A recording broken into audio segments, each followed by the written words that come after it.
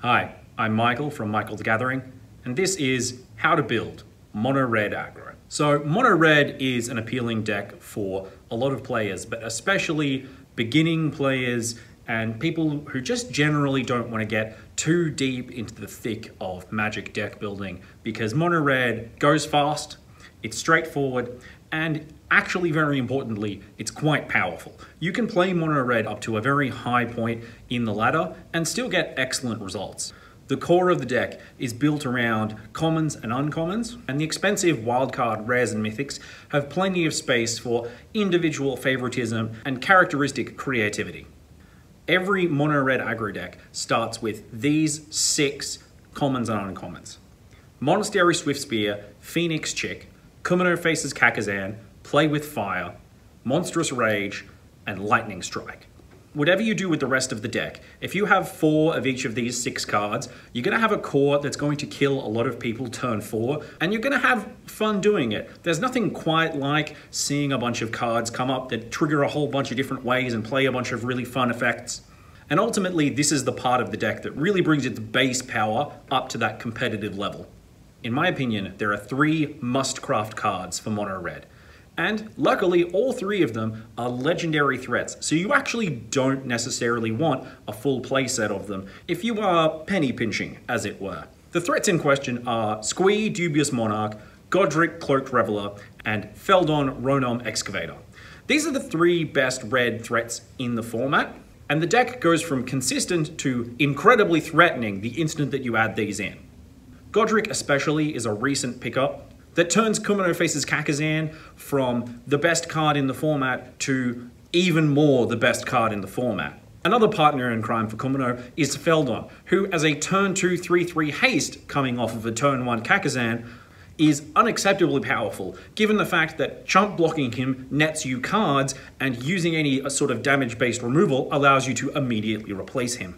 Squee is one of Mono Red's few long-term game plans. Not only is it a fantastic 3-mana 3/3 worth of haste stats when you just play it on curve, but if it's removed immediately, it's entirely feasible if you've been, say, behind or just casting a bunch of burn spells instead of playing creatures, that you can pay the 4 mana and just recast him again, netting you a card and also making sure that that card is a powerful hasty threat. And of course, another important thing is for you to like and subscribe. If you still have additional wildcards, or you're looking at some deck lists trying to figure out what the most important cards are, I highly recommend Bloodthirsty Adversary.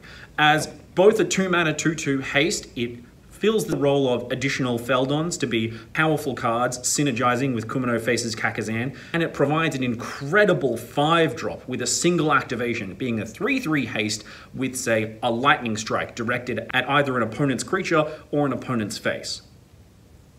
Or, on a rare occasion, it is a 5-mana that casts Monstrous Rage on itself, making it a 5-mana 6/4 haste with Trample, which is a lot of damage to come off the top of the deck.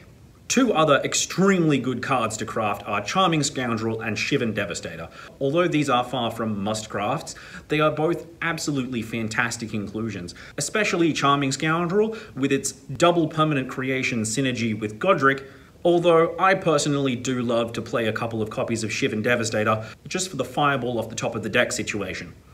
At the time of recording, another incredibly cheap and valuable card to add to the deck is Witchstalker Frenzy. This card does a fantastic job of clearing space off the opponent's board for you to get through for lethal damage.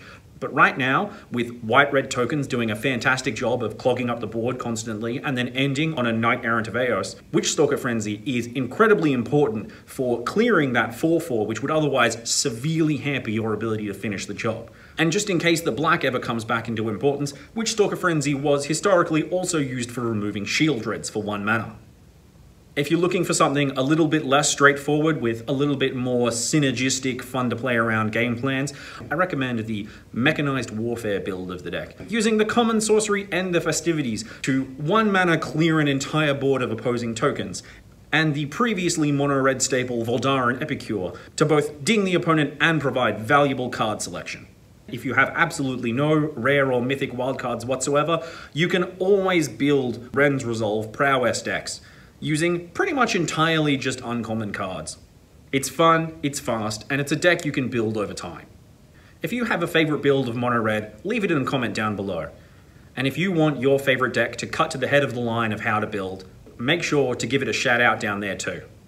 G'day and good laddering.